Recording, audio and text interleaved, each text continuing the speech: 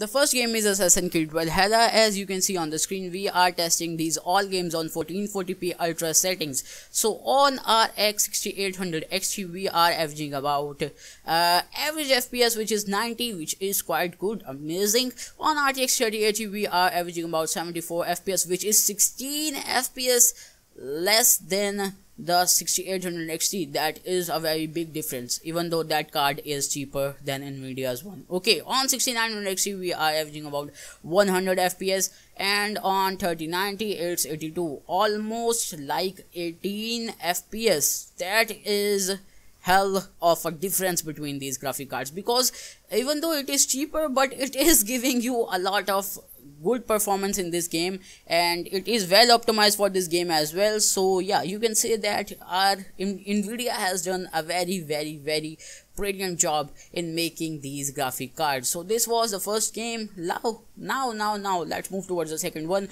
which is the game that was released this year, like 1 month ago maybe, yeah, and that is Cyberpunk 2077. Yeah, as you can see on the screen. So now let's test it out. As now you can see on the screen, we are averaging about 69 FPS in 6800 XT 68, 69, and on 3080 74, 73. Only 5 to 4 FPS difference will doesn't acknowledge this price. Okay, on 6900 XT we have like 74 FPS, and on 3090 we have 80 FPS. So just 6 FPS difference doesn't make sense, because it is $500 more cheaper. Nvidia's graphic cards are not cheaper, AMD's cards are cheaper, like it's $1,000 and that is $1,500. Sorry, my tongue just slipped. Okay, so these were the benchmarks of Cyberpunk 2077, which you have seen on your screen, and you can check out the 1% lows, which are not that much as well, because this game has a lot of bugs, but this game is a very big open world game and it demands very high graphic cards. So the next game is, which you are seeing on your screen, is Horizon Zero Dawn. So you can see on the screen, this is Horizon Zero Dawn. So yeah, the RX 6800 XT gives us like average FPS 110 FPS. Okay, it's same on 3080 as well, 110, 112, 113. Okay, these are just same FPS. On 6900 XT, okay, huge difference, 129 FPS, and same 3090, 129. Okay, in this game, like the Horizon Zero Dawn, we are getting the same FPS in both of the graphic card, but if we compare from like 6800 X to 6900 XT, then we have seen a lot of big difference. And if we see from RTX 3080 to 3090, obviously 3090 is better and it is giving us a very great performance as well. So if we see about 1% lows, so here we see 78, and here we see little bit fluctuations on 3080, like 76, 77. Okay, on 69 you have seen that as well. So the next game which we are testing is Watch Dogs Legion, which was released this year as well. So this game is also very high graphics demanding. So here we go, the benchmarks. So average FPS which we are getting on RX 6800 XT is 90 to 91, and here we go. On 3080 we are 87, on 6900 XT 101. Okay, on like 3090 still 6 FPS less, because it's 94. So yeah, AMD has won this battle in this game as well. So on Watch Dogs Legion, AMD is better, definitely AMD is better.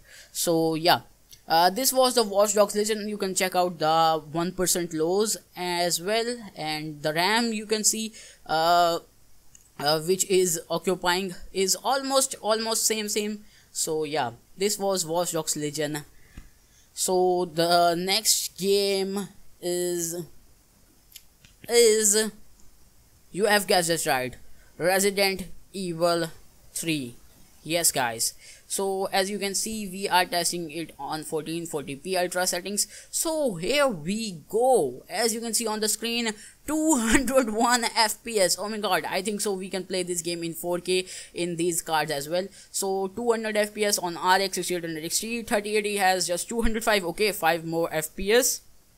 on 1600 XT, 207, 208 on 3090, 221. If we see these, Nvidia has won the battle, but as I always say, Nvidia is expensive. Right now it's very expensive as well, but the original price is also very expensive.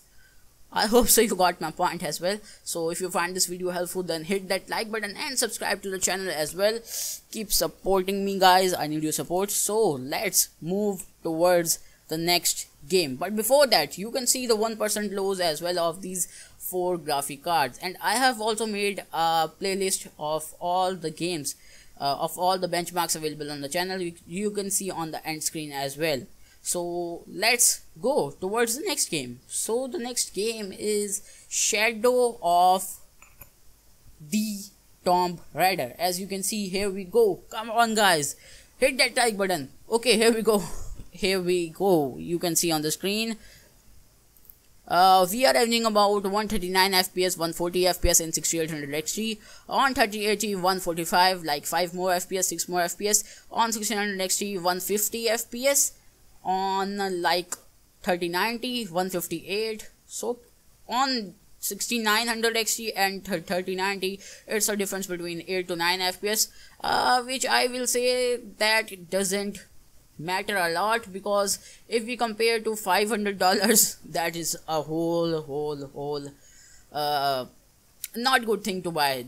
It's not recommended by myself, but if you want to get like 500, if you want to spend $500 for just 7 to 8, even 10 fps, you can go ahead and purchase that one as well. I will not ask you to stop here. So yeah, you can see 1% lows here are not much 1% lows as well. So this was the Shadow of the Tomb Raider. So yeah, I was talking about the playlist which I had created, so you can check that out. Okay, so the next game is your favorite, my favorite, Rockstar's RDR2.